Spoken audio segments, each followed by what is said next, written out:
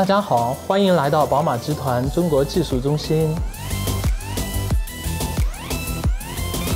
My name is Peter Riedel and I'm the head of the BMW Group Technology Office, China. My name is Sam Lai, responsible for technology scouting and open innovation.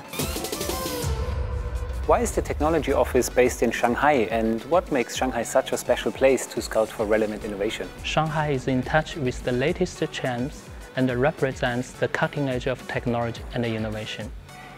Also, Shanghai is one of the top 10 startup ecosystems in the world. Shanghai has a very impressive mix of global corporate innovation, startup co-working, and investment hubs. Very famous universities in Shanghai, such as Tongji University, they serve as a very solid foundation for the technology and development here in China. Sam, tell me a little bit more about the scope of the Technology Office. Tech Office China is the spearhead of innovation for BMW Group in China. We are shaping the future mobility from three perspectives.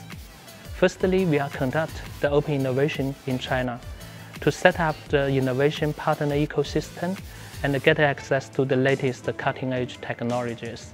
Transfer the most promising ones into BMW R&D ecosystem through innovation collaborations.